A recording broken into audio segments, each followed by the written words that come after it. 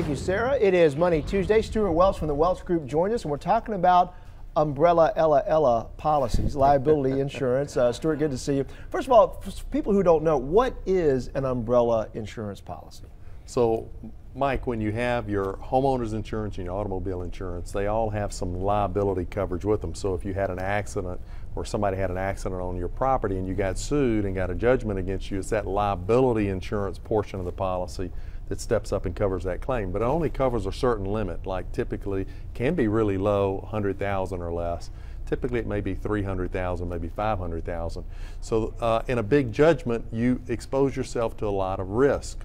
A lot of personal risk. So an umbrella comes in and wraps around the homeowners and the automobile and carries that liability coverage up to a higher limit, typically a minimum of another $1 million or more. Okay. So now if you can afford the premiums, and we'll get to the cost of an umbrella, the average cost of an umbrella policy in just a minute, who would need this policy? Who should get it? I would say that, I'd say if you have assets that you think are worth protecting, you should consider an umbrella liability policy. Okay. And this came up because I had a longtime friend of mine that asked me, I need to revisit my umbrella. And he said, you know, I've got a $2 million net worth, and so what I'm thinking about is buying a $2 million umbrella to cover that net worth. And that's actually not how it works. So let's say, what if you had a $4 million judgment?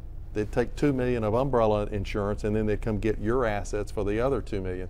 So the bigger question people have is, you know, how do I decide how much to get? And I'd say it's a lifestyle issue. So if you're a physician, for example, or a business owner, or somebody who has conspicuous wealth, you know, big houses, fancy cars, you're going to be more of a target.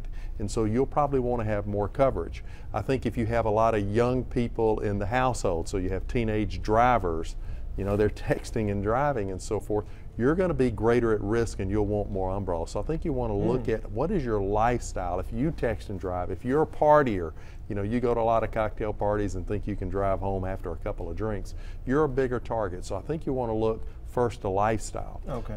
The good news is it's not really expensive. Okay. So, so like $1 million of coverage typically is $100 to $300 a year. So it's really inexpensive. Really? Yeah, it's very inexpensive. $5 million is, you know, maybe $700 a year. So you can have a lot of coverage for not much money, and you can really step up and protect your assets. On the flip side of that, if, obviously you don't want to advertise that you have an umbrella policy, because then that would make you a target there as well, right?